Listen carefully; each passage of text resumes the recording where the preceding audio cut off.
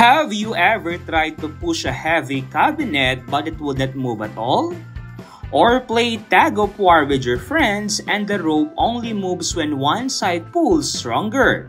Let's find out what's really happening by learning about balance and unbalanced forces. Amazing! This is SirBas of SirBas TV, and I will be your guide in exploring the world of science. Are you ready to learn? If you find this video helpful, please do not forget to subscribe to this channel. Do not forget to like, share, and comment #amazing. Let's go!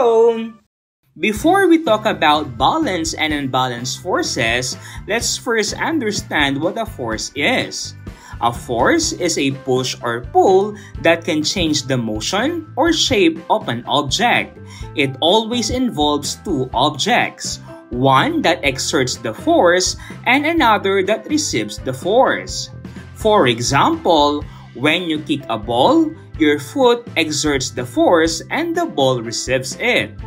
When you press a key on your keyboard, your finger exerts the force and the key receives it. So basically, a force happens whenever one object pushes or pulls another. It is what makes things move, stop, or change direction. Now that we know what force is, here's something interesting. Forces don't usually act alone. In real life, two or more forces act on the same object at the same time. When that happens, the forces can either balance each other or not balance each other. And that's where we get the two main kinds of forces, balanced forces and unbalanced forces. Balanced forces occur when two or more forces acting on an object are equal in magnitude but opposite in direction, resulting in a net force of 0 or 0 Newton. But what does that really mean? It means that all the pushes and pulls acting on an object cancel each other out, so the object stays in its current state of motion, either at rest or moving at a constant velocity. Imagine you are pushing a heavy cabinet with all your strength, but it still does not move. Why? Because the force of your push is equal to the opposing frictional force between the cabinet and the floor. Let's say you push the cabinet to the right with a force of 50 newtons. At the same time, the floor pushes back with an equal 50 newtons of frictional force to the left. Since these two forces are equal and opposite, they cancel each other out. So net force equals 50 newtons minus 50 newtons, which gives us 0 newtons. And when the net force is 0, there's no change in motion. The cabinet stays still.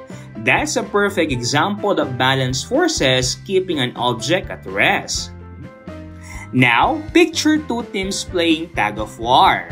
Team A pulls the rope to the left with a force of 100 newton. And Team B pulls to the right with the same 100 newton.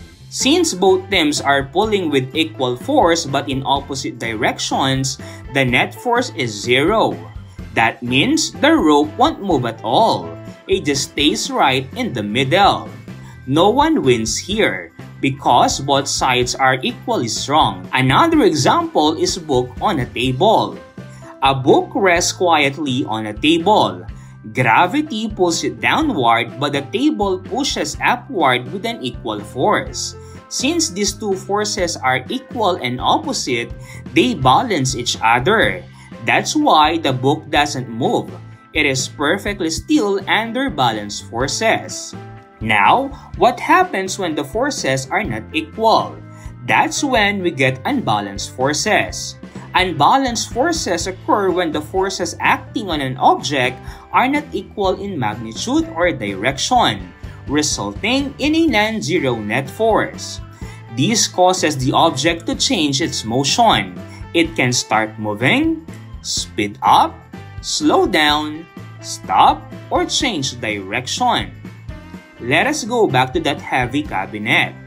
You push the cabinet harder this time, applying 80 newtons of force to the right, but friction only pushes back with 50 newtons to the left.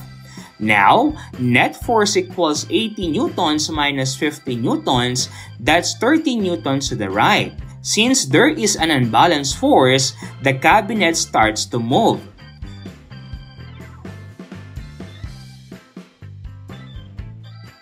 In another round of tug-of-war, Team A pulls with 120 Newton, and Team B pulls with 100 Newton. So net force equals 120 newtons minus 100 newtons, which is 20 newtons to the right. The rope finally moves toward Team A, and the stronger side wins. That's what happens when forces become unbalanced. When you kick a soccer ball, your foot gives a strong push. That is an unbalanced force that makes the ball roll and speed up. But after a while, friction from the ground and air resistance push back on it, slowing down little by little until it finally stops. Balance and unbalanced forces are happening everywhere, whether you are walking, driving, riding, or even just standing still.